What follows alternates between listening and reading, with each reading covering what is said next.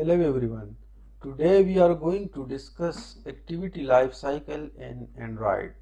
It is very important to know life cycle of an activity so that to handle different events on right time. So this is a very simple project that I have created, and there are two activities. The first one is main activity. We will inspect life cycle of this activity. The second activity is dialogue.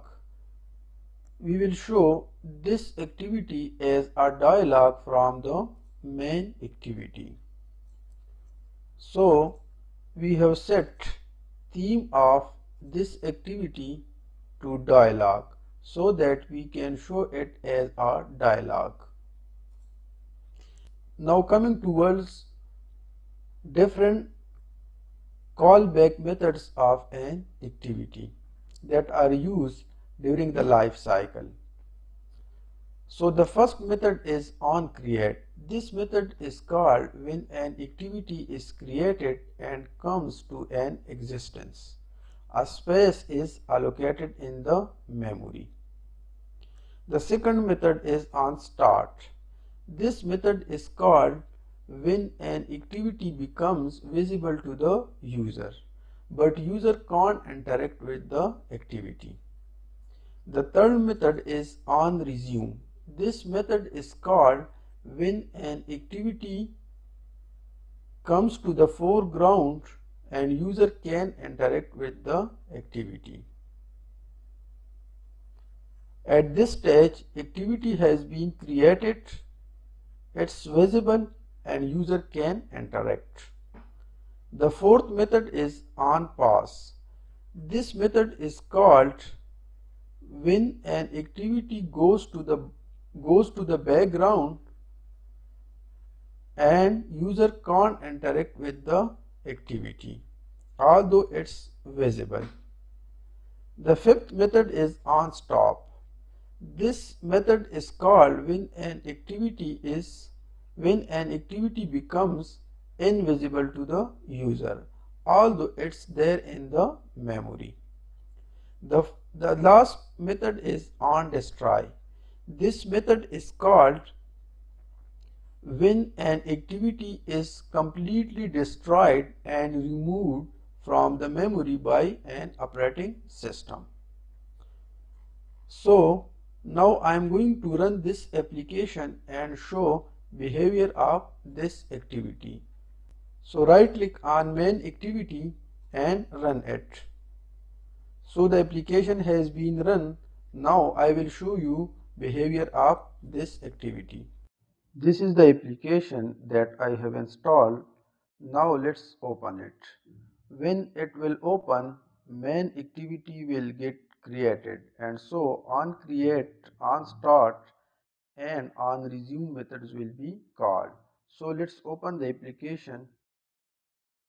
You can see onCreate, onStart and onResume methods were called. Now the activity has been created, it's visible and user can interact with it. Now let's interact with it by clicking Open Dialog Activity button. This will open dialog activity as dialog that will be floating over this main activity.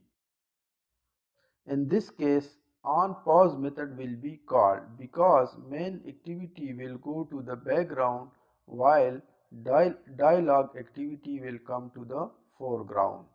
So let's click Open Dialog Activity button. You can see onPause method was called, but onStop method was not called because the activity is still visible to the user. Now if I remove the dialog, onResume method will be called because the activity will become again interactive and user will be able to interact with it. So let's remove the dialog. So you can see onResume method was called. This means that the activity has become interactive and user can interact with it. Now if I close the application, you can see on pause as well as on stop methods were called. It's because now the activity is no more visible to the user. But on destroy method was not called because the activity is still alive and it's there in the memory. If I remove the activity from here, it will be destroyed, and in that case on destroy method will be called. So let's remove the application from here.